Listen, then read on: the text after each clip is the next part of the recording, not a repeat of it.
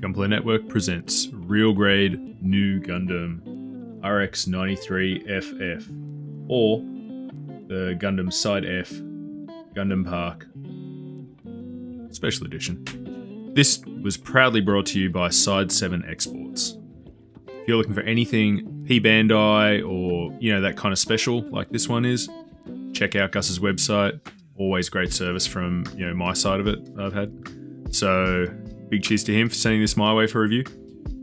Guys, obviously, it's been a hell of a long time since my last unbox and review, and I don't know if I mentioned earlier, but it's been a busy 8 months or so between work, passing of a close family member, and yeah, it's just hasn't been a great 2023 like I was hoping. So I'm back on it now, though. You'll see some more reviews and stuff coming from myself. Big thanks to everyone else at GN who's kind of picked up the slack, and yeah, let's get into it. Okay, so here's your inner frame only shot, and yeah, it's basically, this is the same kit we saw before. I mean, the core kit I'm talking about. Some of the accessories are the same, colors different, but the actual Real Grade New itself, this is the same fantastic top 3 kits I've ever built. It's just, you can see from the inner frame, the detail, the flexibility, articulation, it's all top notch. It's just amazing. Alright, so here's it all armored up again. Now, I haven't done anything to this kit. This is just some nub removal. That's legit all I've done with it. It can be, I mean, it breaks down to so many pieces. If you want to paint this thing, go for it. If you want to just gloss coat and do some panel lining, decals, go for it. We did get the additional water slides here, which I will put on, but yeah, I ended up buying additional water slides for the titanium, which I didn't put on because I didn't want to ruin the titanium version, which you'll see coming up. So I might use them on this instead. You do get the huge sticker sheet, but for me, that's just kind of like I don't like them, so yeah. Otherwise, fantastic color separation. You've got the white, gray, red, yellow, black, almost like a gunmetal. Just so many good colors on this. Here it is, fully loaded up. Now, this is not everything you'll get to the accessories, you'll see that, but as if you were just going to stand it with all of its kind of main attachments, and you can see the long range fin funnel does hit the ground at the back to help balance him out, because otherwise this thing would be hugely back heavy. And I mean, it did stand up with the fin funnels, but this thing is just on another level of how heavy it is. It's heavier than all the fin funnels combined, so good looking kit though. I love this. As soon as I saw this kit come out, I loved it, and I'm glad I finally got one. I don't know if I'll get the other new, so I've got all 3 of them, but yeah, overall, just amazing looking kit this is. All right, onto the accessories. So here you go. This is pretty much everything. There was some, I think some spare plastic on the runners, but I've clipped all that off and put it into my parts bins, so it wasn't needed for the actual kit, because you do get a lot of leftover different colors. Here's your Armor Array pilot figure, which I will paint, but you know, it's hugely detailed for a 144. This is what I've always loved about the real grades, because if you didn't want to build master grade, you didn't really get pilot figures with any of the HGs. It's a huge rarity, right? So with the real grades, you always 99.9% get the pilot figure. There is one, I think, kit that didn't come with it, but that was a bit generic, so you didn't. Otherwise, yeah, that's it. Like, it's a really detailed figure. You can paint this up nicely. All right, here's all of the hands. So you kind of got like open hands, holding hands, trigger finger hands, closed fists.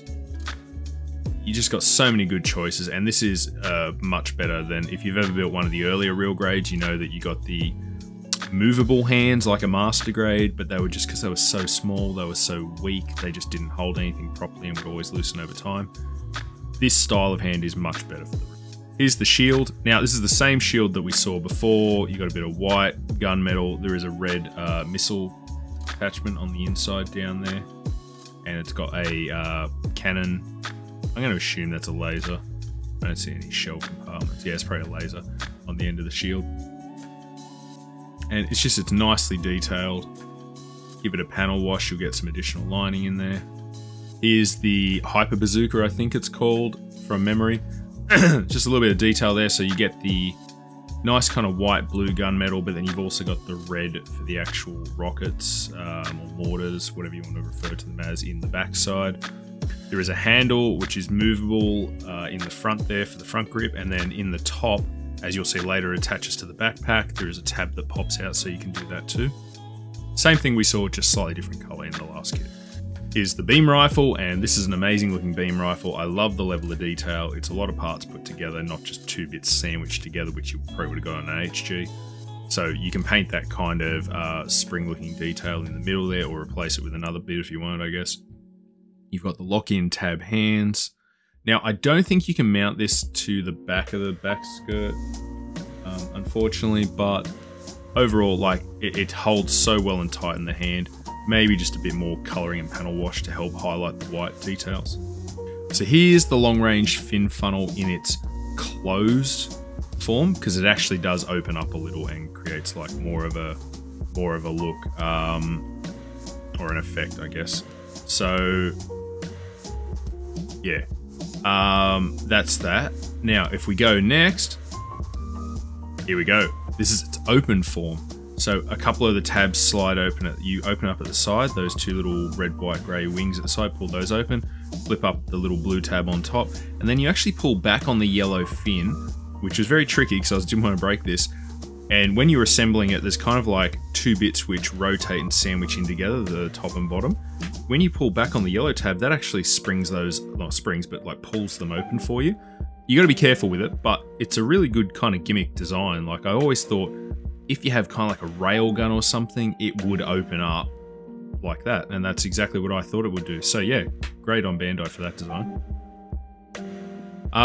Lastly, on the accessories, so that's the cannon mount. That's a if you want to mount the long-range fin funnel to the arm mount, 2 beam saber short and long handles, and the beam saber hilt.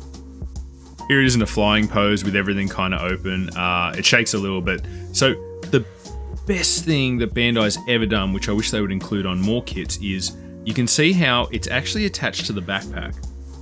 That was one of the best things they've ever done with this kit, because stability when you've got to hold the kit from underneath might look slightly better because you see less of the stand, but it's not stable. It never clamps on properly under the crotch. So this actually, what you do is remove the backpack, you clip in the mount to the backpack, then you put the backpack back onto the kit, and the whole thing just hangs there awesomely. Like, I could shake this thing all day, it's never coming off. Alright, here it is with the original RG New Gundam, and this is the titanium coating version. So, as you can see, it's got the original fin funnels, but it's got the same rifle, the same shield, it's got the same bazooka, the same beam saber. It's pretty much the same kit, except it's not glossy and gold, it's more of a flat white or gloss white and yellow. So, front on, side on. Now, the funnels on this thing are awesome, but I'm torn between the fin funnel, which looks like a huge railgun hanging off the back, and we'll show you later that does actually move a bit. There is just an epic level of detail on this kit overall that it's hard to describe. You have to build it to see it for yourself. Alright, here's the back view. Now, so you can put the beam saber, in one place there, and there is a beam saber on the left arm as well, but I forgot to mention, but the actual bazooka clips in on the back there. Now, I don't think there was a tab for that on the rifle, sadly, but as you can see, this is blue, white, red, yellow. That's kind of like a dark blue, black, white, red, yellow. And I do like the darker color scheme of the new. It's always been one of my favorite things. Now, this does look slightly taller, and I was trying to work out what the hell happened later on, but it was actually the waist. If you expand the waist out a bit, it looks slightly taller. Alright, here it is with the high-grade Sinanju Stein that I built last year, and which was an amazing HG. I loved it, and I even did like the reverse wash on those Xeon bits that you can see. So it's kind of like actually a similar height to the Sinanju Stein, which I guess would make sense because the Sinanju was based on the new Gundam and Sazabi information. So here it is with the original Granddaddy, RX-78 real grade, and check out that height comparison. The new just dwarfs this thing. It seems like it's nearly twice the height. I don't know. I can't pull up any specs right now, but I got a feeling there's a bit of a mismatch in the sizings there. Like maybe the new's too big or the original wasn't scaled correctly. But yeah, you can just see how much different that is. Alright, and here it is with the Master Grade Jagan, which obviously the Jagan is a normal GM kind of suit from the same time as the new Gundam was, but obviously different scales, 1/144 versus 1/100. And yeah, the new is just huge. Like, it is nearly on par with the Jagan, like only about a head or head and a half kind of shorter, so epically tall. Here it is on the ground, all posed up with a bazooka instead of the beam rifle this time, and the fin funnel's open and over the shoulder. Now you can move that around, you can swivel it, you can actually, I didn't take it off, but you can hold it like a huge Gatling gun sort of thing as well. You can clip it to the arm, but then you lose the shield. So there's just so much posability. I could have been here for hours, guys. I can't even tell you how much. Like, how fun I was having playing with this. This is my first kit back to reviews. Sorry about the cough. I've had a bit of a cold lately. It's coming out of winter here in Australia. But yeah, that's it, guys. This is just definitely an amazing kit, and as I always said with the real grade new Gundam, it's one to have in your collection, whether you're a 1/144 builder or a 1/100 builder. Just the level of detail and complexity, but overall simplicity of the kit. Yeah, I am saying this kit is a definite buy. If you're a new Gundam fanatic or you just want all of Amuro's suits, then put this one, put the original, the Hi-Nu on your list, which is also built off of, you know, the original, same as this one was, and just got different accessories, bit of a different look. So I might even try and get that one in the near future. But thank you for joining me for this review. Hopefully I'll be more consistent. I do have another special kit coming up soon. And that's it. Bye for now, guys. Keep building.